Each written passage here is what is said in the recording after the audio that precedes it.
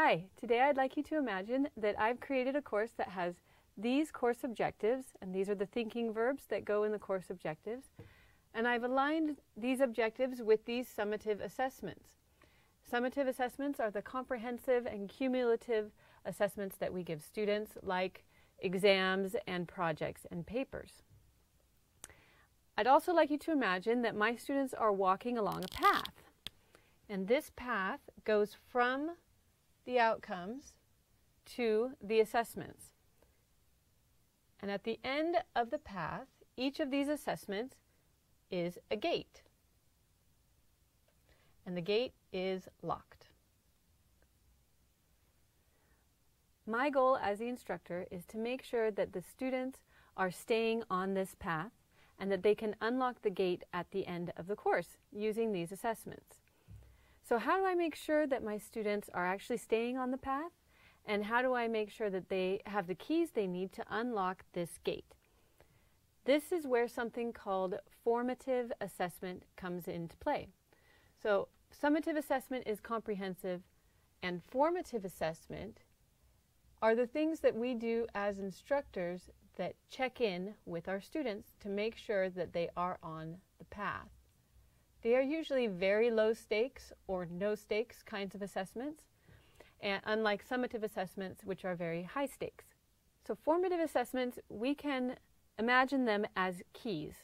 And these keys are keys that you create as an instructor that the students use to unlock the gate.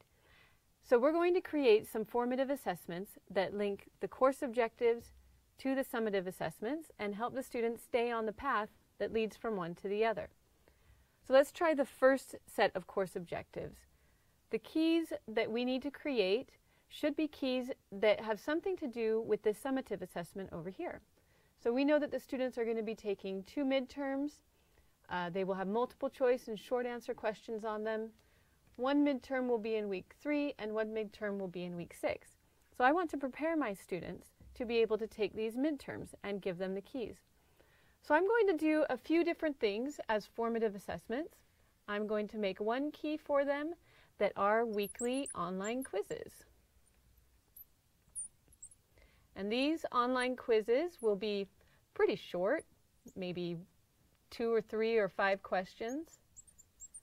They'll be worth very few points, and it's mostly just for students to stay on track with their reading and the other course concepts that we're dealing with.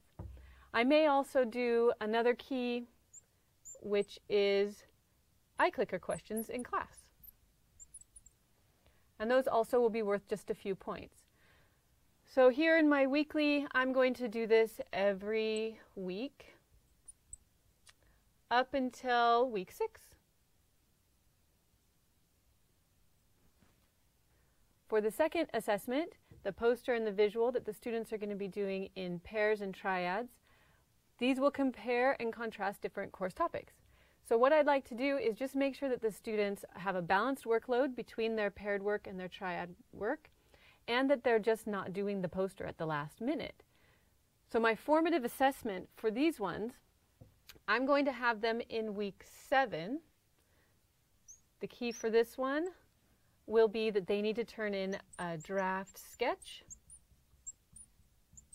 of their poster or their visual with some draft content also, as well as a workload balance sheet where they tell me who's doing what on the project.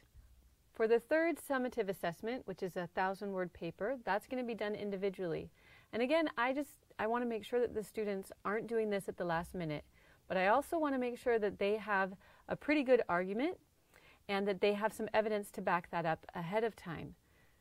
So what I'll do is I'm going to create 2 keys here. One I'm calling week 9 prime, and then I'm going to have one at the end of week 9 as well, because this is due in week 10. So week 9 prime is going to be submitting a draft thesis statement and just a set of bullet points of the kind of evidence that they're going to use. So I'll say 3 bullet points. And this is something that I can grade pretty fast, and it also helps me check on the students who really need help and be able to follow up with them at the very beginning of the project instead of having them turn in something that isn't good. The second key I'm going to give to these students is for them to turn in a draft outline and a list of references. So I'll have them turn that in at the end of week 9 so that they've got all of week 10 to write the rest of their paper. Now what I can do, that I've got all of this lined up, is I can relook at my grading scheme and make sure that the formative assessments are low stakes and that they count for some points, because students don't do anything unless there's points involved with it. And I can make sure that the summative assessments are all ready to go with their point structure as well.